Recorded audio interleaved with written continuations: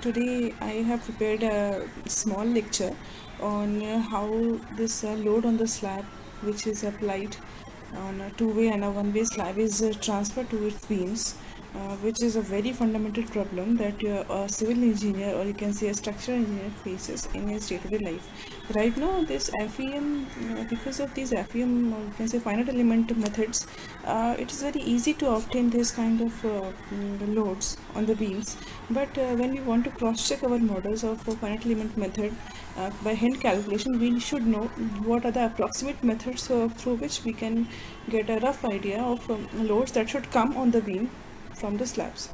So let's start our lecture today. In the civil engineering buildings made up of reinforced cement concrete RCC, three major components of the structures are slab, beams and columns in the ascending of their strength. So this in this lecture, what we are going to do, let's have a brief idea of it.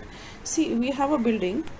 Okay, let's draw a 3D diagram just to understand better. Okay, this we have this layout of beams and columns. These vertical lines are columns, and these horizontal lines, they are beams. And we have a slab like this, which is supported on these beams. So this slab is present almost everywhere wherever there is a set of beams in the plan. So we design these slabs for some vertical loads and some horizontal loads. Horizontal means we are talking about this wall, but in this problem we are discussing only the uniformly distributed load that come on the slab. So this is a vertical load in this case. So here we have the slab, which is loaded by some load intensity, say W0, and this load is being transferred to the surrounding beams. Okay, these beams will take this load to these columns. These columns they also take the load from beams on other floors, like say this floor. Here we have this floor. So this slab will distribute beams load to these beams and then to these columns. So this load comes from all the columns all the way down to the foundation, depending on the type of the soil. How strong is your soil, what is the bearing capacity of the soil, you design the type of the foundation. It can be a raft, it can be a footing, it can be a strip footing, it can be a pile foundation, whatever it is, it depends upon the soil. The slab is transferred to the beams and loads of the beams are transferred to the column. This is what we have discussed. The columns transfer these loads to the foundation of the building. Then based on the dimensions of the foundation and bearing capacity of the soil, these loads are transferred to the soil beneath the structure. While keeping a check on the strength and serviceability criteria, means when we are designing the structure, we should always have in mind the serviceability limits, like the deflections. They should not cross the permissible limits as given by our IS standard IS 456, and the design criteria is also given in IS 13920, which is a ductile detailing code, which is required for seismic qualification of the building. And this will tell us the serviceability criteria and the strength criteria, and this gives the strength criteria in case of seismic loads. So this all we check while designing a structure. So today we will see how this area loads applied on the slab are transferred to the beam as line load in one-way and two-way slab systems. So let's start our discussion. We have a figure 1, we have a figure 2. So let's start this case. Case 1 is when L dash upon L is greater than 2. This length upon width of the beam slab is more than 2, then we call this slab as a one-way slab. And when this length upon width of the slab is less than 2, we call the slab as a two-way slab. In one-way slab, the load of the slab, which is W0 kilonewton per meter square. See, this load is in per meter square, so this is important. Is shared by only two long beams of the slab, shorter sides. This line is shorter sides along the width of the slab are assumed not to share the load of the slab. This a statement is saying that the load of the slab, which is PQRS, is being shared half of this, that is PQA-A, this load. This load is taken by the beam PQ. This PQ will take this total area of the load. Similarly, this A dash RS, this load is taken by the RS beam in this direction, like this. So this is a 50-50 of the load has been shared by these two long beams. There is no beam, load distribution towards QR and PS beams. So for the slab PQRS in figure 1, the load is transferred on the beams PQ and SR equally, and the magnitude of the load is transferred on the beam PQ and SR equally, and the magnitude of the load is W naught into area upon 2. That is, W naught is the total load per unit square.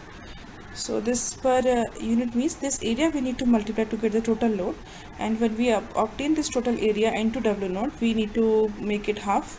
So this is by 2. So this is the total load that is being taken by this load beam PQ. Now let's come to the figure 2. Figure 2 is a two-way slab. Here we will see L dash upon L is less than 2. L dash upon L is less than 2. Here the slab acts as a two-way slab. In two-way slab, the load shared by all the 4 beams as shown by the E-line pattern in figure 2.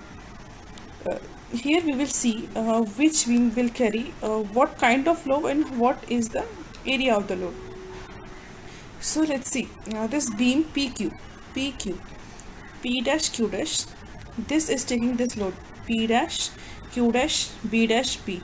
This is the trapezoidal pattern. So we have written here P trapezoidal load is taken by this beam.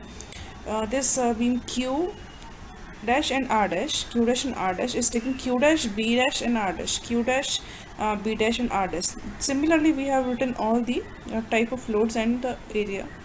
So we can see this these shorter beams, they are taking the triangular load, and these longer beams, they are taking the trapezoidal type of load.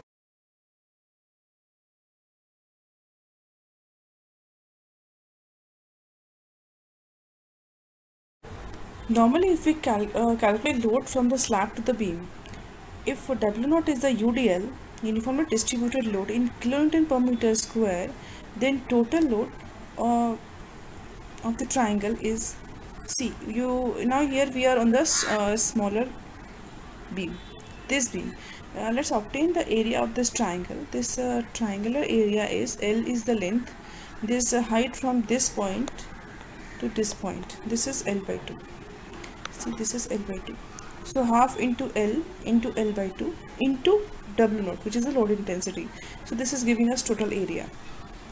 So area into UDL, that is half into L by 2 into W naught. This is W naught into L square by 4. So this has to be superscript, which is not seen here. So this is like this.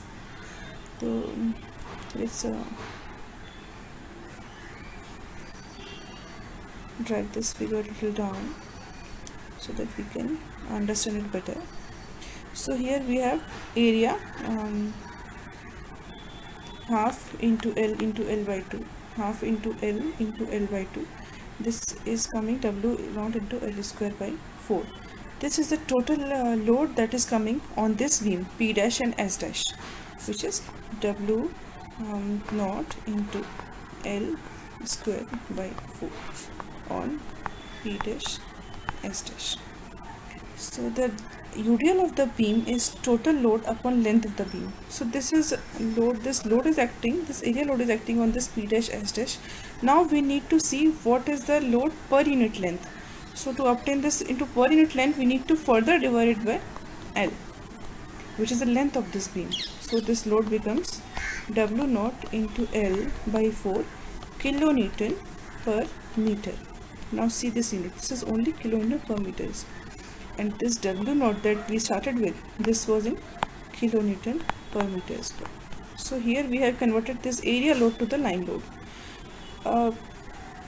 Here we have seen this W naught into L by 4 kilonewton per meter, but it is not the correct approach. Why? Because you see this, simply what we have done is we have obtained this total load and divided by length. This is not right, because this load intensity, this is variable. This is not a UDL type of load, this is a UVL. uniformly varying load. It is 0 here, it is maximum here, then it is again maximum here, and the 0 here. So this to obtain the UTL of on this beam, we need to see the what is the maximum moment because of this UVL load at the center of the beam. Then we will equate this maximum moment to an imaginary beam which will have a UV similar moment but because of the UDL. So when we will equate these two moments, we will get the corresponding load intensity on this imaginary beam, and that is the load intensity that we require. So what we are saying here is this. Here the load from the slab coming on the beam is triangular in nature, which is uniformly variable along the length of the beam. It has highest intensity at the center and least at the ends. This effect has to be taken into consideration while calculating equivalent UVL on the beam. UDL on the beam. So steps to obtain equivalent UDL on the beam from triangular load. So refer figure 3. First let us obtain the support reaction RA, which is equal to RB. Let's obtain the support reaction from this triangular load. We have this let's move this little bit, figure little bit upper. Let's move this up, this also. Okay, so we have this RA is equal to half. Now this RA is a half of this total area, half of the area, half into base into height, and which is WL by 4. Okay, now we will see that this RA is W dot L by 4. Now calculating moment at the midspan of the beam due to triangular loading in figure 3. So we want to obtain this what is the moment at this about this axis. What is the moment about this axis towards the left of the span, and towards the left we see this M, to the left of the section, sum of the force into lever arm. So we have this reaction which is acting like this. This is bringing this clockwise moment, and this load on this beam acting downward, which is the anti-clockwise. So we subtract these two. Because of this we have this moment W naught into L by 4 is the reaction into its lever arm, which is L by 2, minus area of this half into L by 2 into W into lever arm is 1/3 of the 1/3 of this height of the triangle. So that is L by 6. It is 1/3 into L by 2. So we get this W naught into L square by 12. Now let us calculate the moment at the midspan to do the UDL shown in figure 4. This is the imaginary beam.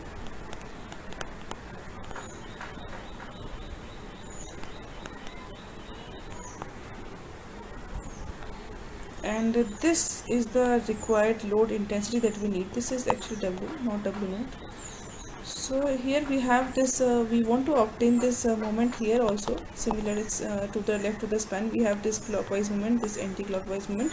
We will subtract both of them. W into L by 2 is the reaction into lever arm, minus W naught into L square by 8. So we get this WL square by 8. This is the moment at the center of this UDL.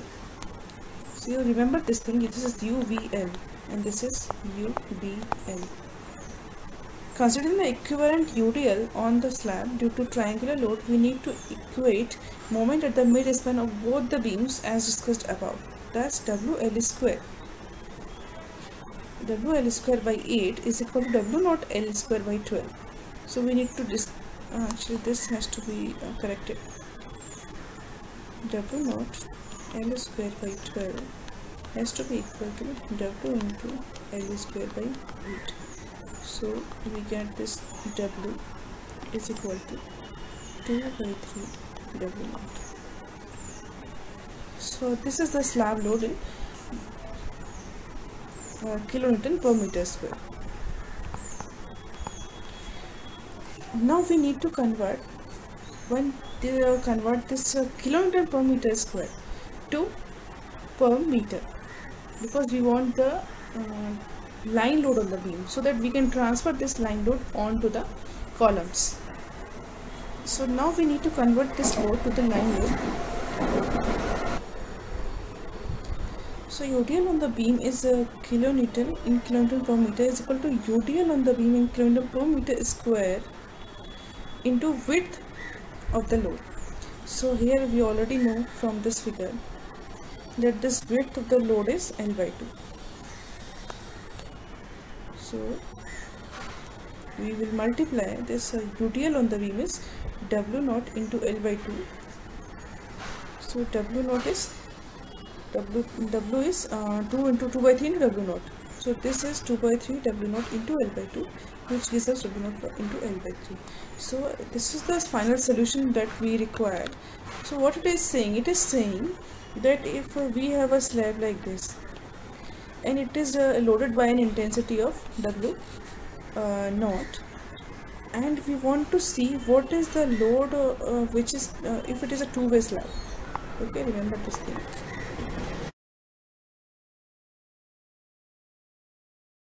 Want to obtain the load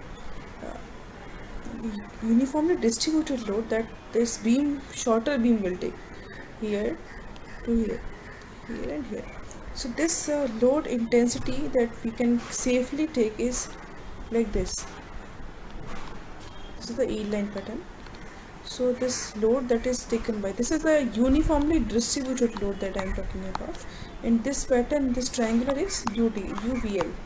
So with this UDL that we can take is W into L by 3. This is in terms of kilonewton per meter. This was in kilonewton per meter square. So based on this, we can get the total load by multiplying it further by its length, and then total load by half will go to this column and this column. So further we can take continue our calculations. So this is the derivation. I hope you can understand. If there are any doubts, please let me know in the comments. This is my first lecture, so please forgive me if there is any mistake. I can see some corrections along the length of the chapters, but I will try to minimize these things in the future lectures. Thank you so much for being with us. Thank you.